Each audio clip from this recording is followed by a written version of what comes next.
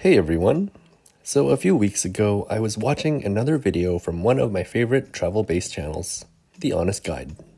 A channel that mainly focuses on offering travel tips for people visiting Prague. Even though I've only visited the city twice, it's an entertaining and interesting YouTube channel, and so I continue to follow along. The reason I bring them up is because the video I watched was all about mentions of Prague, or the Czech Republic, in American media. Have you ever met the cab drivers in Prague? No. Well, they would hide their wallets from this man. And, well, it gave me the inspiration to do something similar. After asking the community and scouring YouTube, I found a handful of good mentions of Lithuania in American media. Well, 5 in particular. There are many more out there, but I think in many of these cases, the mention of the country of Lithuania is more used as a way to say somewhere totally random, obscure, and far away. When they connect to Lithuania. Have you been to Lithuania? Wait, come on. Let's just make every country number one. Let's Lithuania, what's going on? Lithuania, let's do this. Come on, Lithuania. You've caused Christmas for the whole planet. Everybody. Lithuania. Everywhere in Africa. The whole thing. And I'm watching this World Cup. It's South Korea versus, I forget the other team. Lithuania or something. So I choose to exclude these and just focus on features that have a little more meaning and a little more Lithuania contained within. Oh, and one last thing before I get started. I'm gonna cross my fingers and hope that the video isn't flagged as a copyright violation. I'm just going to state right here at the beginning that this use of copyright protected material is transformative in nature and will add new expression or meaning to the original material. So okay, let's get started. The first in my list of 5 comes from the TV comedy Friends, more specifically Season 3, Episode 13, which aired in 1997.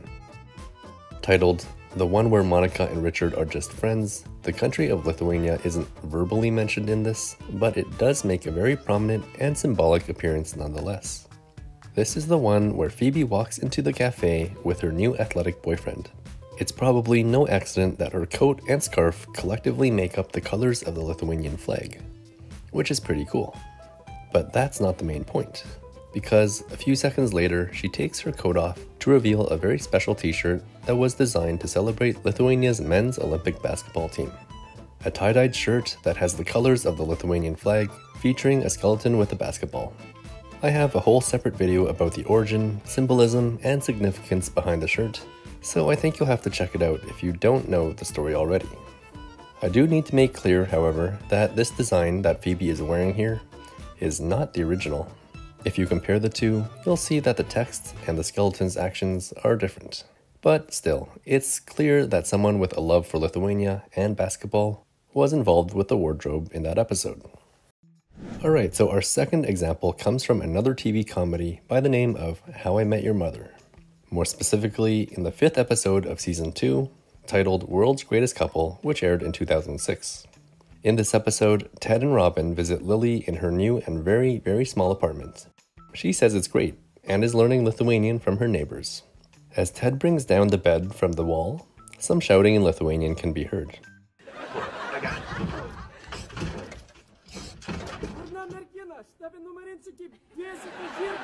That was something. I am going to something you like a something donkey. It's hard to pick up, but a fan website states that they are shouting Durna mergina, aš tave numarinsiu kaip vezjanti žirga, which apparently means stupid girl, I'll euthanize you like a dying horse. In another scene, Lily pulls down the bed and brings part of the wall with it. Revealing her Lithuanian neighbor on the other side, she smiles and says, Svikas. Well, kind of.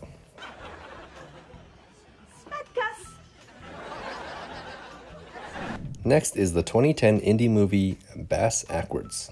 Now, full disclosure, I haven't watched the whole thing, so I don't know if there's an explanation for why this one character is able to speak Lithuanian. But anyways, in one scene, the main character, Linus, is asked to do an impression as payment for some gas.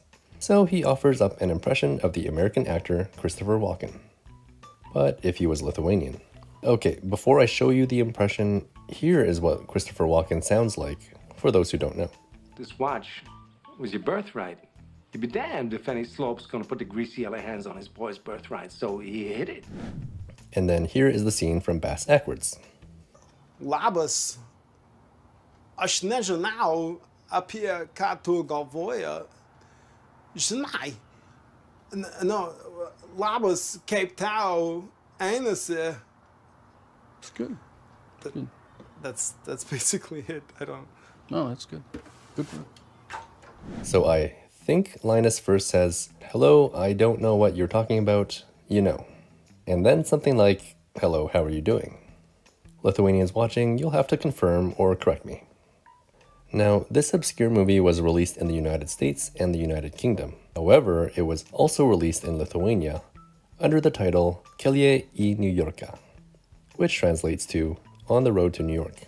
Doing a little more digging, it looks like the filmmaker and star of the movie, Linus Phillips, is of Lithuanian origin.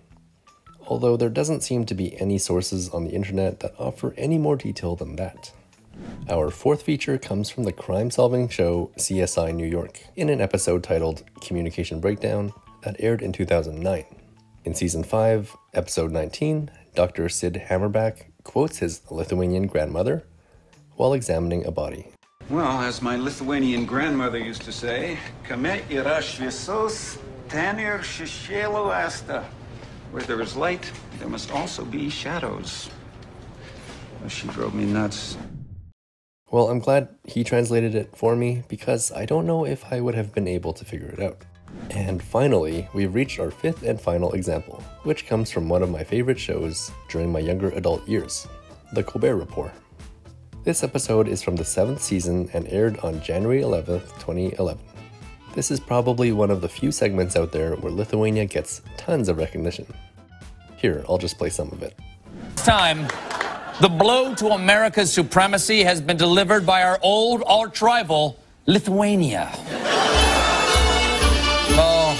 Oh, it is so hard to resist the urge to put on an embroidered apron and dance the Balius. I already have the world's strongest man, Zydrunas Savickas, while we're stuck with runner-up Brian Shaw. We'll never be able to match Lithuania's stockpiles of those little U accent marks, which means I'm forced to palatinize my own diphthongs. And now these Eastern blockheads have beaten us again by releasing their own national perfume called Lithuania. Everybody knows the greatest compliment you can give a woman is, "You smell like a Lithuanian." When I'm having company over and I want to spruce up the place, I just put out a few Lithuanians in the bathroom. They're like living potpourri that hates gypsies. Now, evidently, folks, the perfume is a blend of sandalwood, cedar, and musk with the smell of wood fires reminiscent of pagan rituals. I mean, who wouldn't want to smell like a goat slaughtered at a lesbian drum circle? And yeah, he's not joking when he mentions that Lithuania has its own scent. Made by Lietuvos Kvapas, this smell was launched in 2010 and was the first scent dedicated to the country of Lithuania. On its website, the company calls it a, quote, unique modern symbol of contemporary Lithuania. And it comes in a perfume, a scented candle, hand cream, and home fragrance.